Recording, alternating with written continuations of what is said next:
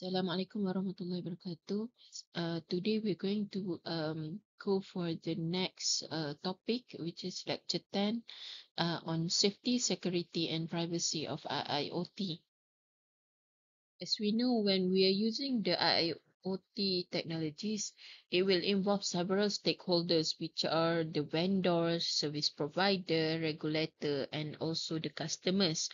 Okay, so when there are a lot of people involved in this what we call system, security requirement is very important because we want to protect our data, we want to protect our what we call the informations and all of our what we call system inside there. Okay, so due to this, we have to set the requirement. For example, in this security, there are 8 components that you have to see, which are confidentiality, integrity, authentication, access control, non-repudiation, dependability, safety, and also privacy. We're going to look on these elements one by one later. When we talk about confidentiality of the what we call the system in IoT, it is the property which provide the protection of the data, meaning that we want our data to be confidential. We don't want everyone to have access to our data. Okay, so this confidentiality properties is important, or requirement is very important in order for us to protect our data, in order to store or transmit our data, and we don't want it to be disclosed to the other party. Okay, second one is integrity. This integrity will enable the confirmation, which is verify the correctness of the related data that we have in the system. We don't want our data to be what we call not correct, so that it will affect the operation in the system. And then we want also our system to have authentication. Okay, so for this authentication, it enable the identification of any party that involved in the transaction, whether producing, processing, transmitting, or receiving data. So meaning we have to authenticate the identity of people who can access to our data. Okay, and then the system also supposed to have access control, where it ensures service provision to authorized user, meaning that only people that is authorized to access to that data is supposed to be able to access to that data. For example, like we are using the bank account, only us have the what we call the username and also the password. So meaning that we have that control. The access control is only people that supposed to have the access to that system only can access to the data. Okay, the next is non-repudiation. So what does it mean by non-repudiation? So uh, there is a ability to disable any participant to that transaction, to deny action or their participation, meaning that for example, you detect that there is someone that is not supposed to be to access your data in the system, but they able to go into that system. So your system supposed to have this requirement, which is non-repudiation, where you can terminate the transaction or any action that taken by non people that have no access to that system. Okay, so the next one is dependability. Dependability require provision of system and service functionality with specific properties, such as continuous service, even in the presence of error and failure, meeting specific real-time requirements. So when we are operating what we call an operation, we want our system to be dependability. It can be depend. Okay, so meaning that we don't want our service to have what we call, if let's say there is error or failure, the operation not supposed to be stopped. It's supposed to be having what we call a method where we still can operate our system. Okay, so the next one is safety.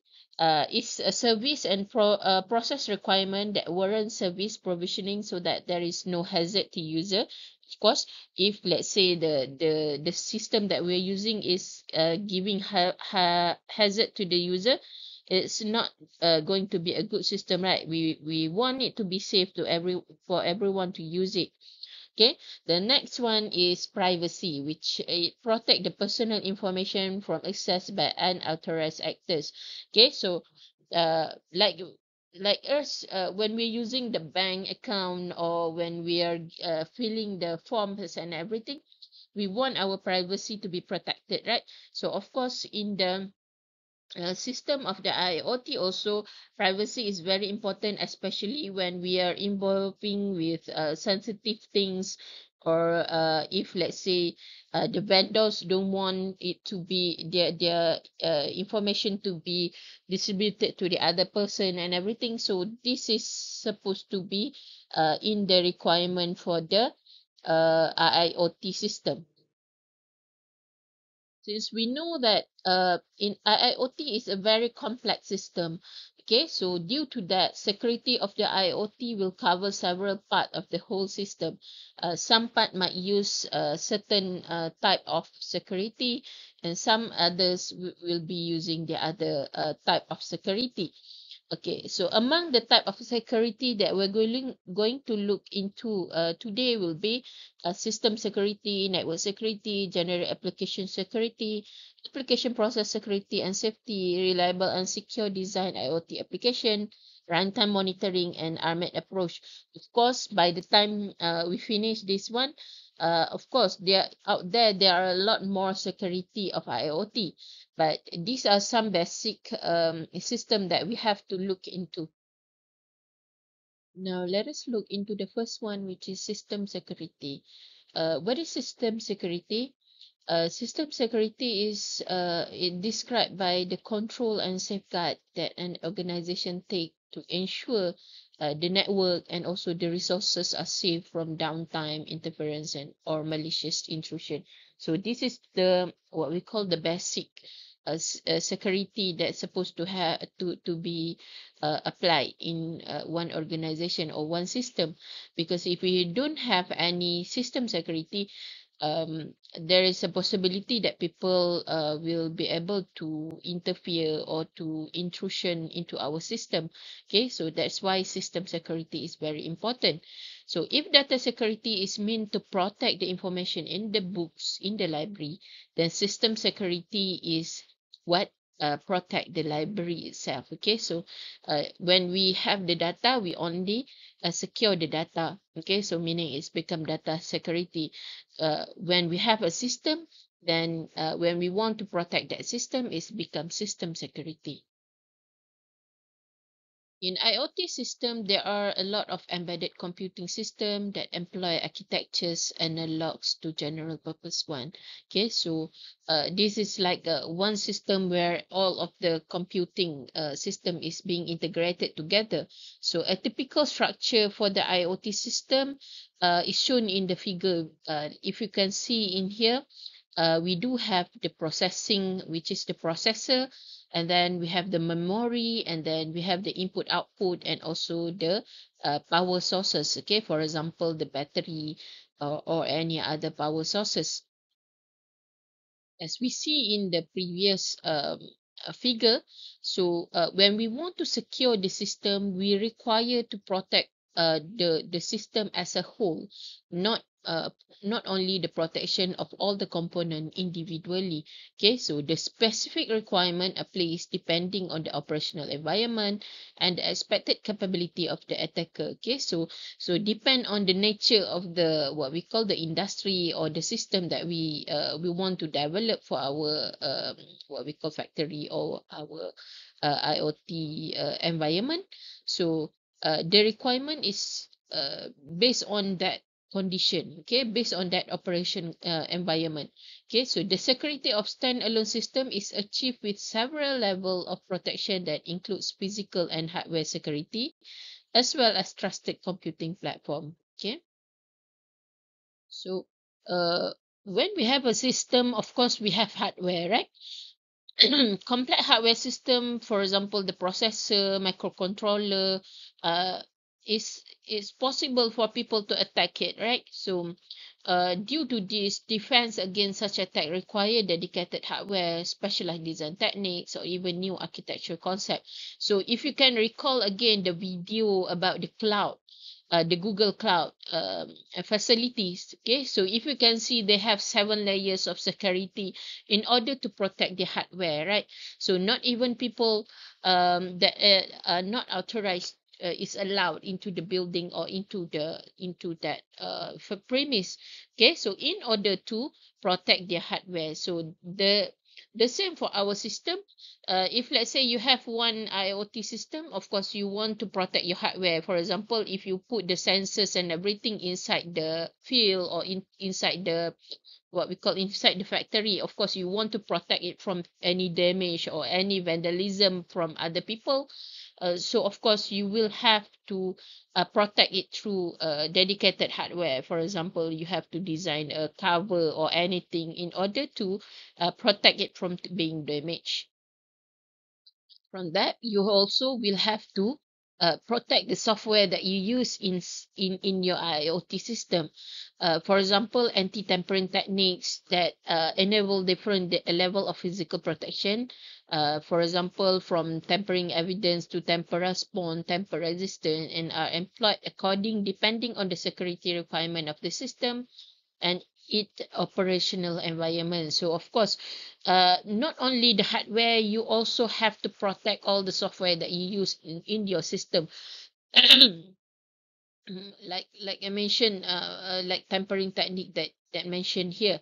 Okay, so we don't want anybody to tamper to our software. We don't want anybody to touch all the system that we already set up to make sure that our system work properly, right?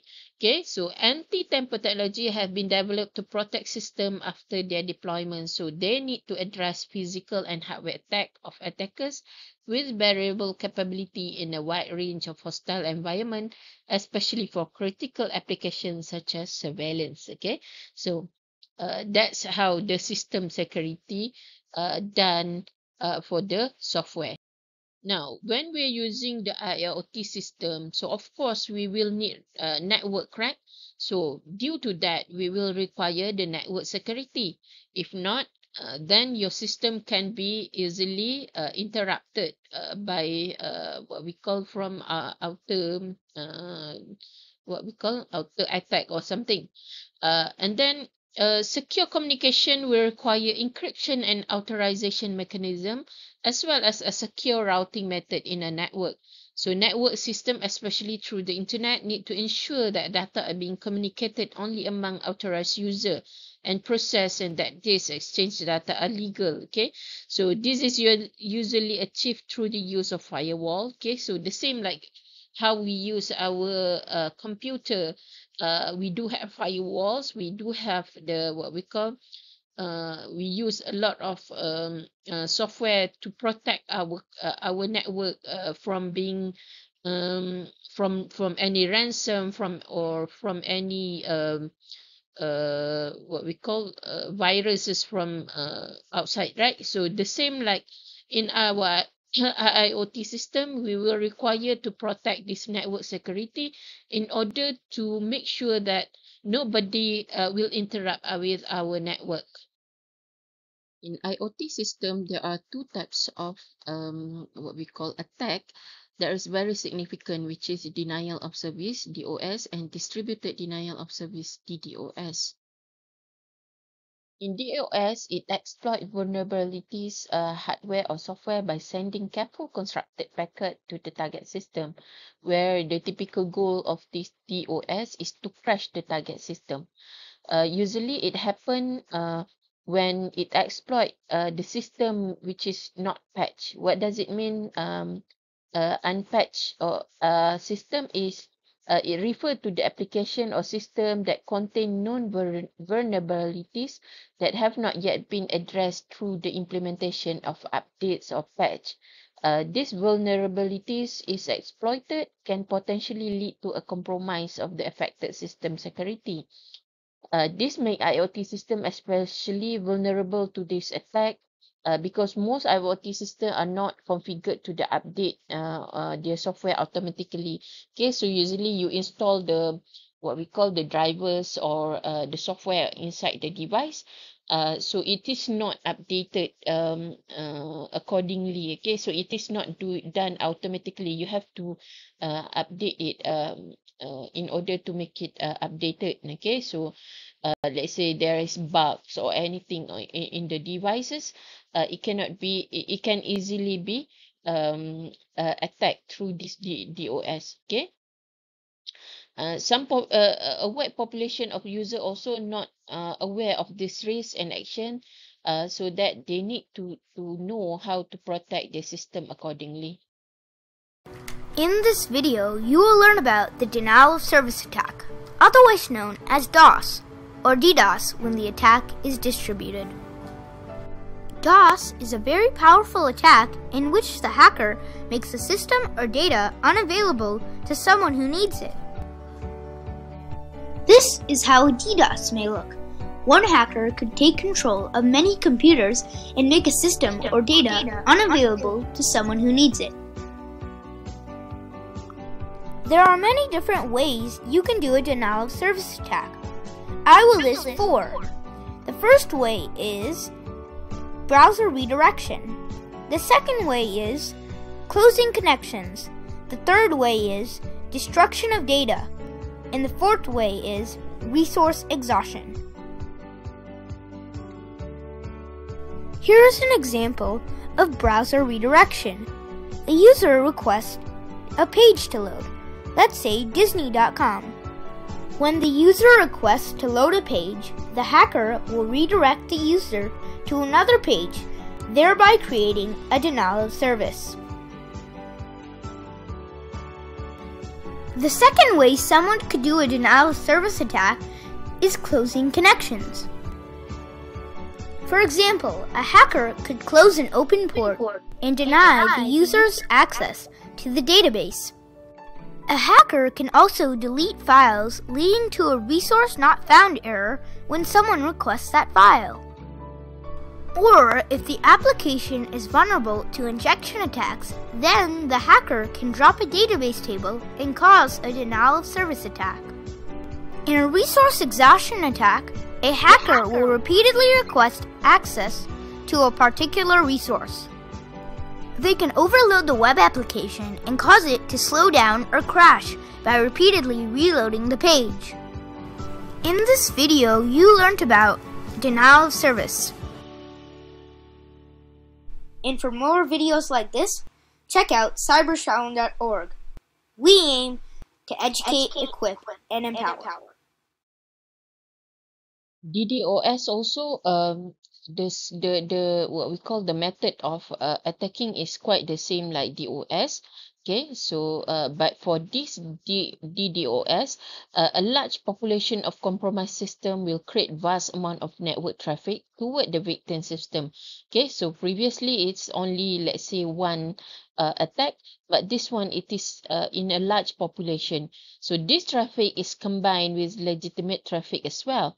Okay, so for example, the user is the correctly user using what we call requesting the data or anything, but in the same time the attacker will start to send the large population of what we call request of data also towards the system, so that it become congested. Okay, so then the overload of the aggregated arriving traffic at the target system overload it resources and render it incapable to serve it legitimate user because of this what we call large population asking the same data together, so it become overloaded. So instead of the what we call the real user who want to get the data will get the data, but then because of this traffic they will not be able to get the data. Okay. Hello everyone. In this video, we're going to talk about DDoS and what it is. DDoS stands for Distributed Denial of Service. And what this is, it's basically a cyber attack on a specific server or network with the intended purpose of disrupting that network or server's normal operation. And a DDoS attack does this by flooding the targeted network or server with a constant flood of traffic, such as fraudulent requests, which overwhelms the system, causing a disruption or denial of service to legitimate traffic. So for example, here we have a web server. And let's just say that this web server could belong to a company that sells their products over the internet. And over here we have a couple of customers with their computers that are browsing the company's website, looking at the company's products or services. Now let's just say that someone just wanted to do an attack on this company's web server. And let's just say that they're going to attack the server for whatever reason. For example, maybe they don't like the company, or they don't like the owners of the company, or whatever. So what happens is the attacker is going to use their computer and their program to attack this server and flood it with fraudulent data traffic to try and disrupt its service. Now this is not a DDoS attack. This is just called a DOS attack, which stands for Denial of Service, because a DOS attack is an attack that's just coming from one source. Now normally a network or server is able to handle an attack from a single source, because it's easier to pinpoint. The server can just simply close the connection where the attack is coming from. So that's not really a problem. However, the problem is that what if an attack comes from multiple sources simultaneously? And that is what a DDoS is. A DDoS is an attack from multiple sources all at once. So this computer here, who is the ringleader, can communicate with other computers around the world and coordinate an attack on this server. So now, instead of an attack coming from a single source, the server now has to deal with an attack from multiple sources. And when this happens, it will overwhelm the server. It will eat up the server's system resources, such as the CPU and memory, and it will also eat up network bandwidth. So as a result, these legitimate computers over here are going to be denied service because the server is too preoccupied in dealing with a DDoS attack. So the web pages that these computers want to access are either not going to load, or they are going to be very slow in loading, and they'll get that familiar spinning wheel of lag on their screens. So the question is, how does the attacker get other computers to get involved in a DDoS attack? And the simple answer is by using malicious software. The attacker will develop a malware program and distribute it over the internet and put it on things like websites and email attachments. So if a vulnerable computer goes to these infected websites or opens these infected email attachments, the malware will be installed on their computer without the owner even knowing that their computer has been infected. So now their computer has been recruited in an army of other infected computers to perform a DDoS attack. And this army of infected computers is what's called a botnet. Now this botnet is not just limited to a few computers. This botnet could be hundreds or even thousands of computers that are scattered all over the world. So now this botnet can be controlled like an army, waiting to receive instructions from the attacker, who is now like a centralized command and control center for the botnet. And then the attacker can send out commands to all these computers and to tell them to attack at a certain date and time. And then once that set time is reached, the attack begins.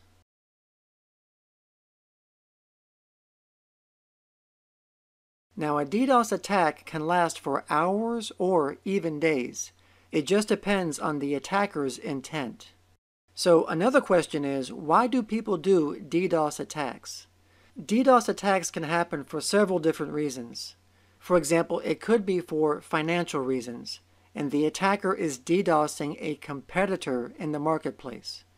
It could also be for maybe political reasons. Maybe they don't like the targeted organization's beliefs. Or it could also be that maybe the attacker is just doing it for fun.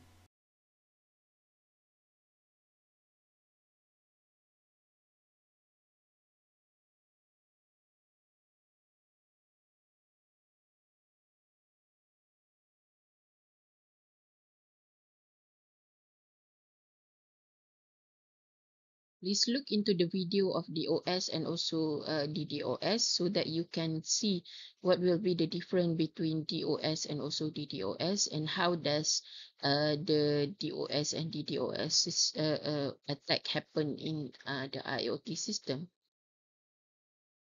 So the next type of security is generic application security. So generic application security, they have two what we call tasks. Okay, the first one is support, which is the one that provide generic services to the IoT environment. For example, the system update and upgrade. And then for the second one is process, which is the one that implement the specific process for the specific IoT system. Okay, so meaning that the first one is support by doing something that the IoT system cannot do. For example, doing the update of the system and upgrade it. Okay, so then another one is it become the process itself. Okay, so it has specific tasks for each of the IoT system. So this generic application security is the one that work for that specific IoT system.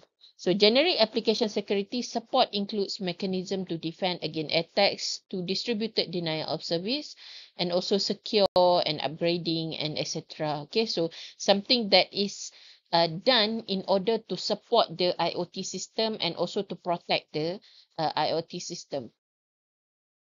So the next security type that we have to look into is application process security and safety. So application security is the process where it is the process of developing, adding, and testing the security features within the application to prevent security vulnerabilities against threats such as unauthorized access and modification. So application processes, for example, the control process in industrial environment, a program that execute the necessary code to calculate the required output and implement the process action in the system. Okay, so when we want to develop this application process, the application designer will provide the specification of the application. Okay, so including the safety properties itself. So when we already said, oh, okay, this is the requirement for the safety for this application process. So then the software will be developed according to the specification given by the application designer, so that we can secure the vulnerabilities overall for that application process. So the safety and security problem become a verification and monitoring problem. So because you already set the specification for that processes to that application processes, so we can monitor it.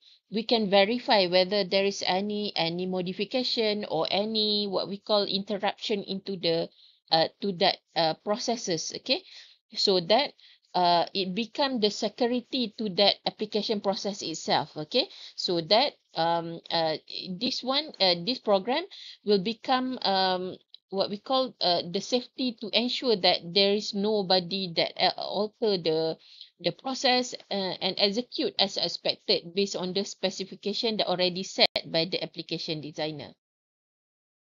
The next one is reliable and secure by design IoT application. So the concept of secure by design application is the extension to the principle of correct by construction program introduced a long time ago. Okay, so in essence, for this reliable and secure by design IoT application is you start with the security risk analysis. You perform this possible list of threat vulnerabilities and also the probability of attack that can happen to your system. And then what will be the impact of the attack can be to your system. And then what you can do is decide on appropriate countermeasures. How do you solve this kind of threat? How do you treat these vulnerabilities? And then how do you counter the attack, the certain type of the attack? Okay, so meaning that you prepare in advance what will be what we call possible problem that can happen. So the what we call the how to countermeasure that one also is what we call is planned in advance before it happens. So then when it happen, you can attack, and also you can countermeasure it right away. The next one is runtime monitoring. So how does runtime monitoring work? It is a system where you want to monitor your system via the behavior of your system. Okay, so runtime monitoring system for security can be classified based on two parameters. The first one is the method that describe the behavior, which depend on the profile base or model base. And the second one is the method that compare the behavior, whether it's matching to bad behavior or deviation from the good behavior. Okay, so this lead to the four classes like this one. Class 1, class 2, class 3, and class 4. Let's see how does this class 1 to till class 4 work. Okay. Okay, so when you look into this table, you can see that we have class 1, class 2, class 3, and class 4. This is divided by the one is profile based and one is model based. Okay, so for class 1 and class 3, it is under profile based, and class 2 and class 4 under the model based. And then in terms of the behavior, uh, class 1 and class 2 under the bad behavior matching, and class 3 and class 4 is good behavior deviation. So let's see the how does class 1, class 2, class 3, and class 4 work. Okay, so let's see for the class 1. Class 1, it will monitor the system that detect attack by matching with bad behavior. Typically it use statistical method and also the machine learning method. It build the profile of bad behavior and the statistical profile of the attack. So meaning that not only from the actual cases, it also have the machine learning method where it can detect this bad behavior. Okay, so the class 2 is a little bit different from the profile base, as profile base is based on the statistical and machine learning. For class 2, use a model of the behavior of the monitored system. Class 2 is quite limited because they can detect only known attack, meaning that attack that already happened somewhere in the what we call in the industry or in the system previously. Okay, so meaning that it's based on the real kind of attack that already known. Okay, so this originates from their bad behavior model, which are already known by definition, or the attack is already exists. Okay, so for the class 3, which detect deviation from good behavior, so usually the system is good and then suddenly it deviate from its good behavior. Okay, so meaning that there is something wrong with the with that system. Okay, so usually build a statistical profile of good behavior and detect deviation from that. So this one also based on the profile base and also machine learning, so they already have their databases of the what we call the good behavior. So suddenly the system is not acting the way it's supposed to be, so it deviate from this good behavior, so we can detect that there's something wrong with the system. Okay, so then for the class 4 is monitoring detect deviation from a good behavior model based on the actual condition. Okay, so meaning that, oh okay, this is supposed to come out with this kind of output. Suddenly the output is not supposed to be that it's supposed to be. Okay, so then you can detect there is a problem with the system. The last security that we're going to look into is the RMAT approach. Okay, so RMAT approach is a promising approach that address safety and security in a unified way in IoT system and cyber physical system. Okay, so this RMAT system is based on three basic concepts. The first, we can build secure by design system. We can monitor the system at runtime for correct operation to detect attack or failures. And when there is a failure or an attack, we can have plan to recover depending on the problem and how much information we have about it. If if we look into this one, you can say that it is a combination of several type of security that we already learned previously in this lecture. Okay, so RMAT has been developed focusing on industrial control system, but it is applicable to other IoT system as well, since the software complexity is comparable to that of industrial control system.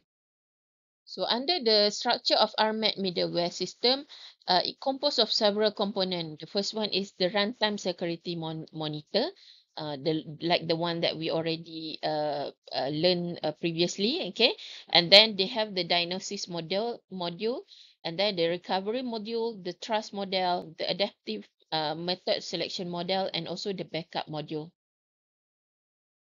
So let's see how the RMAT approach work. Okay, so you can compare this to the picture in the previous slide. Okay, so the runtime security monitoring will take charge in this RMAT approach where um, it monitor and observe the behavior of the application execution, and also it predict the state of the application execution by executing its specification.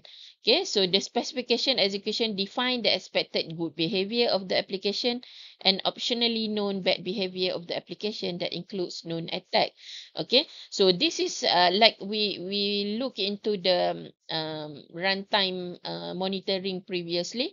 Okay, so it applies this runtime monitoring in the system, uh, where it detect the bad behavior or deviation from the good behavior. So when they compare and do the prediction with the observation, so you can monitor and detect the deviation that indicate a failure of the application or any attack to the system. When we detect the what we call the application, the failure of the application or the attack, RMAT will proceed to the stage of diagnosis in order to identify the failure or attack based on the trust model that is included. Okay, because they already have the trust model in the system, so they can compare and then diagnose whether or this is a threat or it is not. Okay, so if it is, there is a failure or it is not. Okay, so after the diagnosis phase is concluded, all available information is used by the recovery module. Okay, based on the diagnosis information, the recovery module choose an appropriate adaptive method for recovery and enable the system to recover. So taking into consideration previous state as stored by the backup module. Okay, so meaning that uh, when they detect there is a problem or anything, so they will what we call go into the recovery module. Okay, so it will recover the modules so that it can work again as usual. Okay, so this is done because they already have the backup module. They backup the what we call the system is supposed to work. How does it supposed to work? It recover it again so that the system can work as usual, although it had been attacked. Okay, next let us look into the security testing in IoT system. So as we already set the security to our IoT system, of course, this system need to be evaluated for conformance to specification and requirement, including the security and IoT system. Okay, so verification and validation technique is one of the options to ensure that the system is built according to the specification and requirement. but they are very limited for two main reasons. One, because we know that in the industry, it cannot be one solution for all. Okay, so the complexity of this process is growing exponentially because each industry will have their own system, and each of the factory or each of the system will have their own setup, which is very complex. Okay, depending on their process or depending on their production. Okay, so due to this complexity, it's become more difficult to check on the security. Okay, the second one is the current business model that include long supply chains with different provider and developer of system component do not enable a unified description of design and implementation that can be checked as a whole, because it involve a lot of stakeholders, and it involve a lot of what we call different type of technology that combine together. And not only that, if let's say one factory is operating, there are a lot other things that will be involved along the way, so it become a long supply chain. Okay, so that's why it's become more difficult in order to test all the security. Among all of the type of testing for the security, fast testing security is one of the process that being what we call um, suggested, because fast testing provide alternative which reliable approach with successful result and advantage over the previous methods. Okay, so fuzzing is a testing method that apply test input, meaning we put the test on the system that we already set to the system under test, which is what is the system that we already set. Okay, and then we observe it output. Okay, so that we can detect what will be whether the system is working in a good way or not. If it is not the output that we are supposed to get, then this system will detect the what we call the output. Okay, so the goal of the fuzzer is to identify fault in the SUT. Okay, so for example, to detect input and lead to a system crash. Okay, so meaning that we detect it first before it happen when it is operated. Okay, so the effectiveness of the fuzzer is based on its ability to identify as many vulner vulnerabilities as possible, covering effectively the input value space. So in programming and software development, fuzzing or fuzz testing is considered as automated software testing technique, where it involves providing invalid, unexpected, or random data as input to a computer program. Okay, so this program is then will monitor an exception such as scratches, failing built-in code accession, or potential memory leaks. Okay, so typically the fuzzer are used to test program that take structured input, and then the structure is specified, for example, in a file format or protocol, and distinguish valid from invalid input. Okay, here are some advantages and disadvantages of fuzzing testing method. Okay, so for the advantages, it can be applied to program whose source code is not available. For example, you don't have any access to the software coding and everything, so we still can test the system even without this source code. Okay, so the second one, it is independent of the internal complexity of the tested software, which limit in practice other methods. Okay, the third one is because of this independent, the same fuzzing tool can be used to test similar program independently of the programming language used for their coding. Okay, so meaning that we can apply in a lot of what we call a system. Okay, regardless of their program or programming language. Okay, the third one is the identified fault and error can be directly associated to the user input and can be evaluated easier. So meaning that we know what are the things that we are testing. We put the input based on what we want to know what is the outcome. So meaning that it is easier for us to detect what is the type of fault that happened in the system. Okay, so for the disadvantages, the space of input values is vast, meaning that it is there are a lot of input that we can put in there, and thus it is impossible to test large system for all their potential input values within reasonable time frame. So meaning that because the input that we can put into the testing is very large, so it is impossible to test everything inside there. Okay, so meaning that mm, it will require a lot of time if we want to test everything. Okay, so the second one is a fuzzer that produce random input values can discover fault and vulnerabilities, but in general it will not detect easily many important vulnerabilities unless it follows some specific strategic approach, which mean that mm, it is very abstract. Okay, so we put random input of what are the things that we want to test. Okay, so sometime if that kind of vulnerabilities is a new one, where we have not experienced it in the system before, they might not be able to detect that vulnerabilities. Okay, so it based on what the system already experienced, and then we can test it. Okay. And the last one is its effectiveness depend on its ability to identify representative input values, which may originate from attack or common error with invalid input, and detect vulnerabilities that are useful to attacker.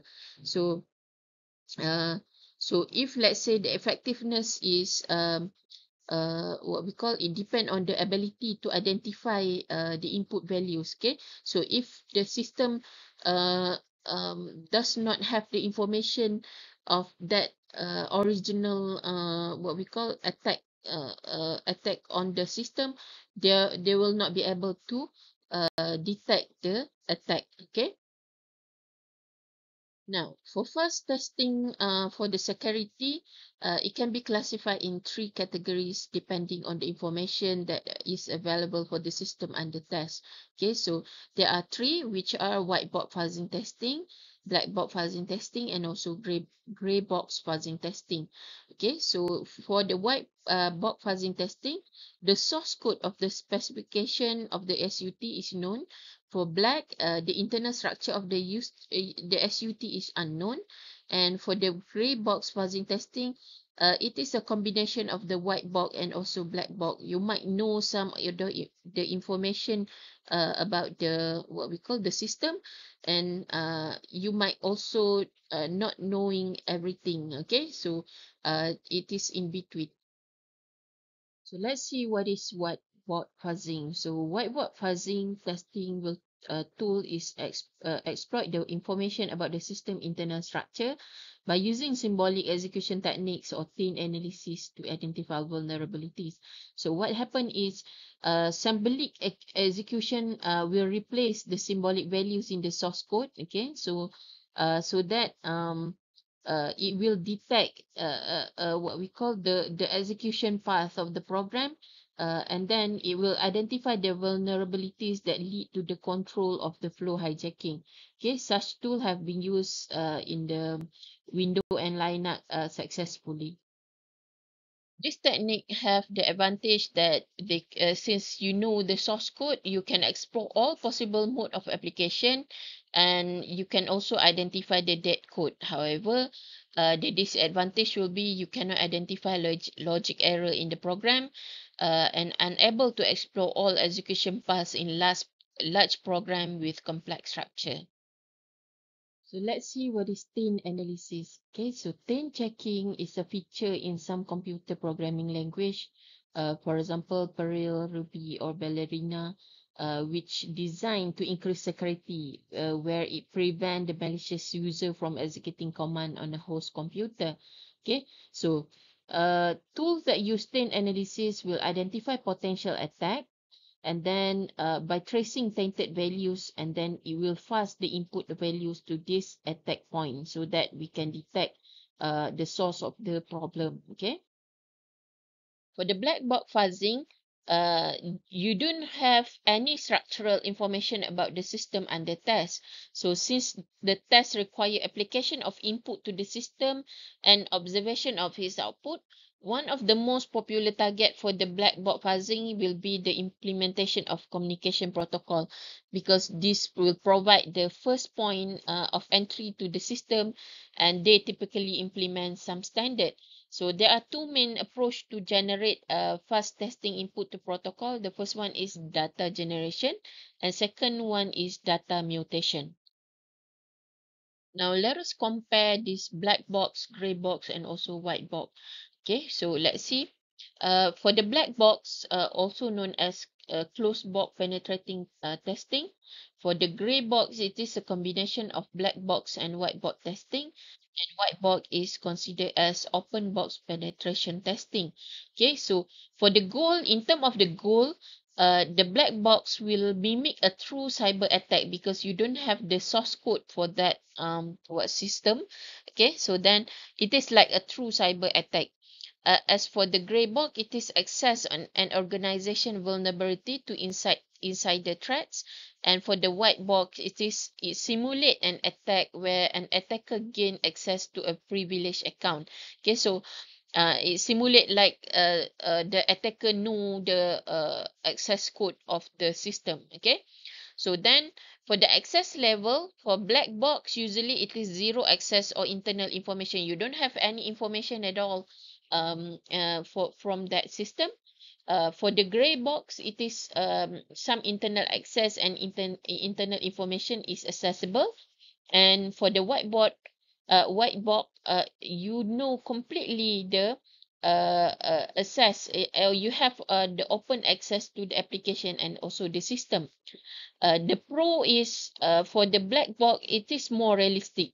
It is like you are the attackers who attack the system, and you can test whether it's performed from the the testing is performed based on the point of view of the attacker. Okay, so for the gray box, it is more efficient than black box and save on time and money because some of the internal access is already known. So some information is already there. So it is a combination between the black box and also the white box, because you know a little bit, but not everything is known. Okay, so for the white box, it's more comprehensive, less likely to miss a vulnerability, and faster. uh, the test is performed from point of view of attacker also, but then you will not miss any vulnerabilities because you already know everything inside there, so you can test on each of what we call component inside this white box. Okay, so for the cons, it is time consuming and more likely to miss vulnerabilities for the black box. For the gray box, there is no real cons for this type of testing because it depends on the information that you already have for that what we call to the system. For the white box, the con is because you know a lot, you have a lot of source code, so there'll be more data that required to be released to the tester and more expensive. Here are the link to the fuzzing testing videos. Okay, please look into this video so that you can understand more on the fuzzing testing in the security. Thank you for listening. Assalamualaikum.